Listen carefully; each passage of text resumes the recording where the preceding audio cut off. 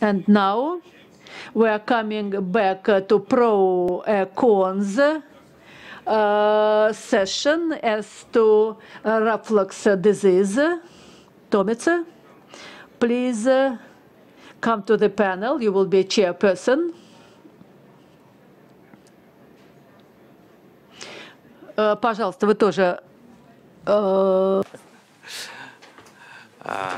Okay.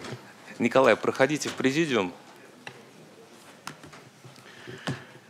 Then we have two lectures, pro and cons, regarding long-term PPI therapy.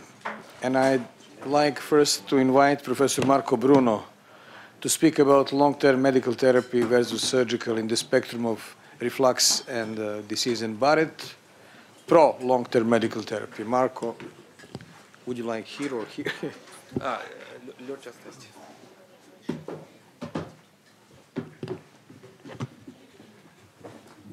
Yes. Okay. So we continue with Barrett's. If I can have my first slide. Пожалуйста, из предыдущей секции слайд Марка Бруно. Which talk is kind of an extension of what I already alluded to. And I'm going to be much in favor for pro-long-term medical therapy. And we will see what that means. We already talked about ways to prevent morbidity and mortality in Barrett's esophagus, in particular the early detection of any relevant lesion that might be, of course, a very early adenocarcinoma, but preferably low-grade or high-grade dysplasia. But despite all this, Barrett's cases, but also the incidence of esophageal adenocarcinoma has been rising rapidly in the Western world. And we try to reverse the Barrett's epithelium, as we already saw with endoscopic means. We saw a beautiful video using the radiofrequency ablation.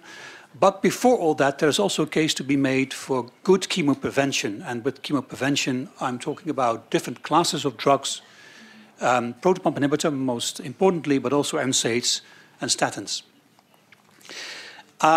We already alluded to this, and there was a question after my last talk about this issue of acid exposure, and I already gave some more insights into the importance of continuous exposure of acid in the distal esophagus, and that is what we have to control, and that is also the reason why we have to give continuous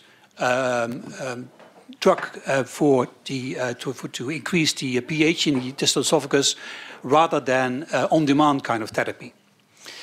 All this issue with regard to the sensitivity of cells in the distal esophagus to become hyperproliferative on the basis of a decreased pH, that has been very well established in both cell lines, experimental cell lines, but also in vivo experiments in animals and in fact in humans.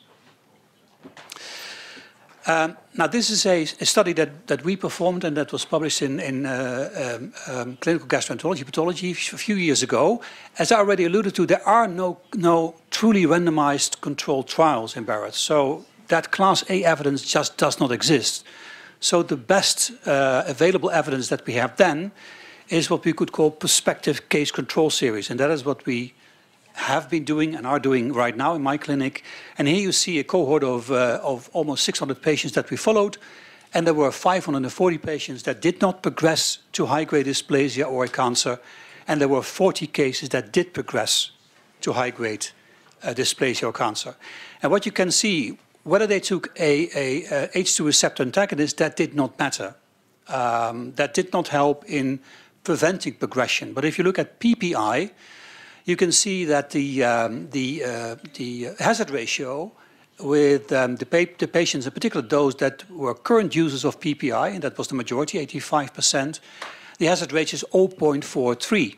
Statistically significant, and in my opinion also clinically relevant. And in particular importance is also that we did a time-dependent analysis, and it also showed that this time dependency, so the longer you use PPIs to control your gastric acid production and the reflux, the better. And by the way, we did check this very carefully because of all these patients, we got the reports of the pharmacist and we checked whether the patient really got their recipes and took the medication. So I think this is the best we can achieve with regard to looking into the issue of PPI use and progression in Barrett's. Now, we did some more analysis there. We looked at the different brands of PPIs, and only lansoprazole didn't do that good, but it was also used by the minority of patients. You can see the duration matters. The adherence, of course, matters greatly, but the dose, whether you took 40 or higher, that did not matter. So 40 milligrams of a PPI taken constantly without intermissions in a patient with Barrett's with good adherence seems to matter with regard to having progression to high-grade dysplasia or cancer or not.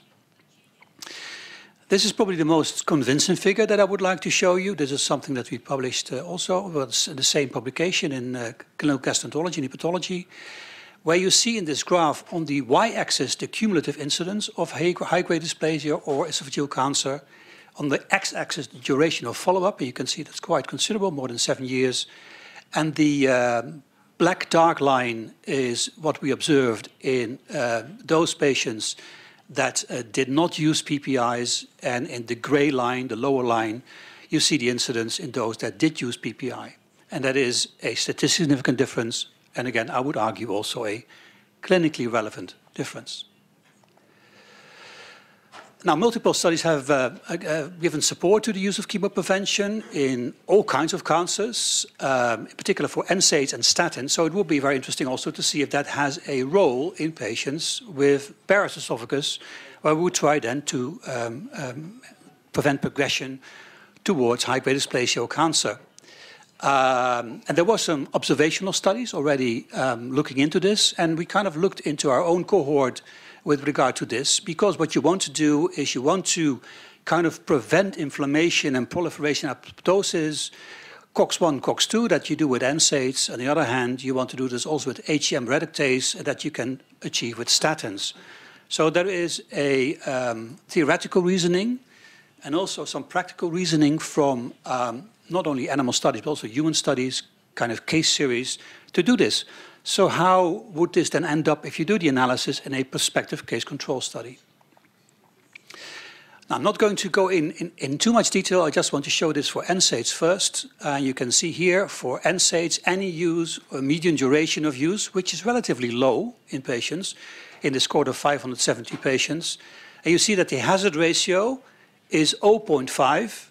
It's statistically significant, but you can see there's a large confidence interval. So there is some issue with regard to this, but at least there seems to be an effect of this. If you look here at the cumulative incidence, kind of the same graph I showed you with PPIs, but now with NSAIDs, you can see that the people that used NSAIDs, which is the lighter blue line, had a markedly lower rate of progression to high-grade dysplasia or cancer as compared to those who did not use this. And if you then combine this into a graph where we both use, look at patients, whether they use NSAID or statins, then the combined effect of statins is even also statistically significant. And patients that used PPIs, statins, and NSAIDs had a markedly and statistically lower risk of progression to high-grade dysplasia and cancer. So to come to my conclusion in this short talk is use of PPIs reduces the risk of neoplastic progression by 80%.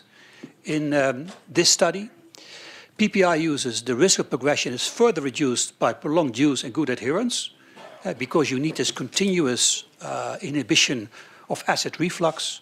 Use of NSAIDs reduced the risk again by 50%, and the combined use of NSAID and statins had a reduced risk of 75%. So to come back to the title of my talk, should we do this medical treatment to reduce the risk of Barrett's progression? Yes, we should, for sure, with proton pump inhibitors. I'm up for discussion with regard to NSAIDs or statins. Thank you. Thank you very much. Oh, sorry. Sorry.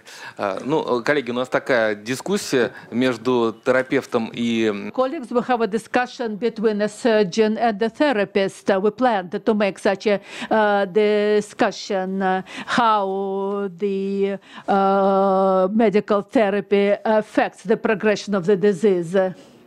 But life is life, and the surgeon that had to speak had an urgent situation, and he entrusted his colleague to present this information. That's why let us listen to his concept. So do you have a presentation? Without any presentation. Okay, you have your own concept. Very good.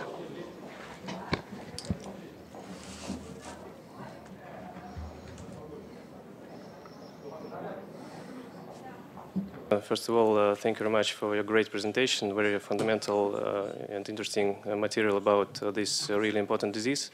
Because now in Russia and especially in Moscow, it's really highly represented, and more than 23% of our citizens feel some symptoms of this disease.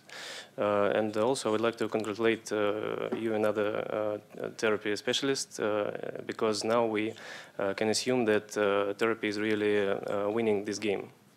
Because we know that if previously these surgical procedures for gastroesophageal reflux were really common, and we knew that it was even possibly one way to treat the patient, now it's not like that. So we have very good contemporary therapy for this PPI and others even more efficient. And now we can say that only possible indications for surgical procedure is a complicated variant of this disease, such as strong esophagitis that is not possible to be treated by therapy.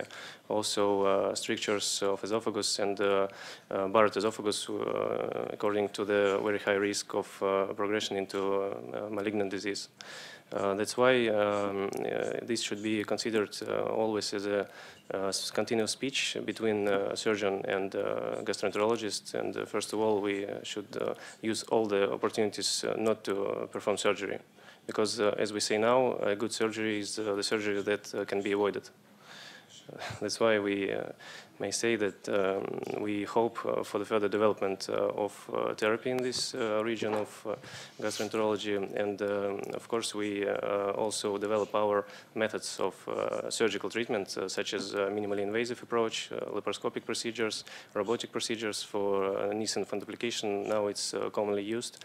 Also in our clinical institution we perform it with the robot Da Vinci, so we can make less trauma for the patient, and the decision of the patient, that is also very important, now can grow further, and the patient can think that the surgery is not something very dangerous, but it's better for him if he really has some indications. For example, as we understand, this therapy, like PPI or others, has some limitations. For example, a pregnant patient who wants to have children and she can't receive them all the time, or maybe some people who are afraid of some possible recurrence of Barrett disease.